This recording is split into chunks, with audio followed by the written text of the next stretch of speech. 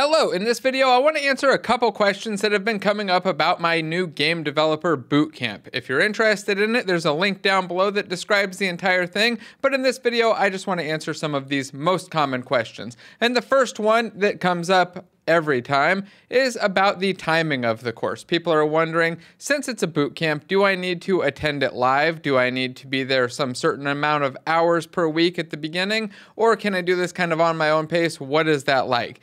You definitely can go at your own pace. There's absolutely nothing in this coursework that's going to stop you from going as slow as you want or just about as fast as you want. Although I am only releasing 10 lessons per week, so we're going to have 10 lessons that we'll talk about throughout that week. Of course, I'll be available to answer questions about it afterwards if you're not there that week or you miss our live Q&A calls or you miss the office hours. I'm always available via email as well. I would recommend, if you can do it all live, that's awesome, but I totally understand that most people have jobs, kids, and other things going on, so it's set up to be super flexible. So you can get in, do as many lessons as you want and as much time as you have to spend, and then join our Q&A calls, join the live chats if you can, and if not, you can always submit your questions in advance, and I'll answer them there. You can go back and watch me answer your questions to everybody else and see the answer yourself.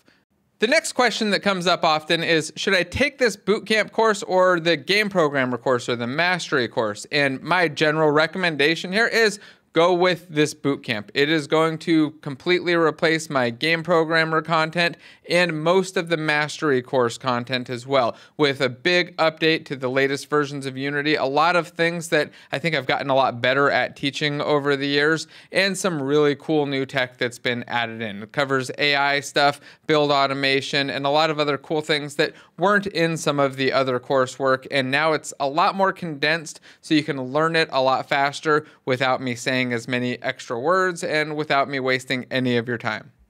That leads me to the next question, which is, what's in the course? What are we actually learning? And this course or bootcamp is really designed to take people from a 0 experience level up to at least able to get a junior developer job, or at least being able to do the skills to get a junior developer job. You've always got to actually go through the interview and talk to people, but to get you the skills to be able to build a game from scratch and show you step by step everything that you need to build a full-on game.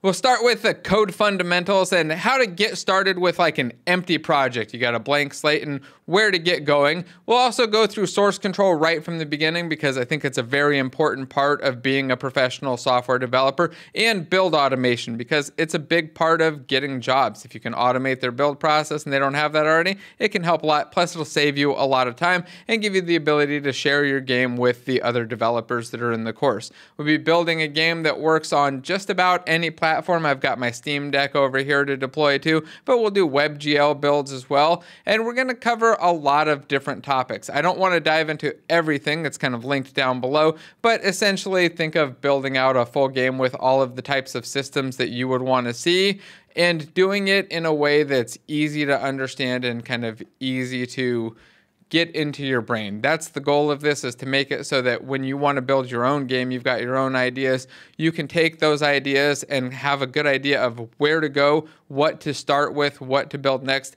and how to change and modify things. We'll also dive into some deeper, more advanced concepts like profiling and performance optimization to make sure that your game actually runs well on other devices. And we're going to do, there's a whole lot more. You get a lot of opportunity to build cool stuff, have a lot of fun, and share things with other developers. If that's interesting to you, click the link in the description, go check it out, and come join us live. If not, I totally understand. Just hit the thumbs up button, and I'll see you in the next video.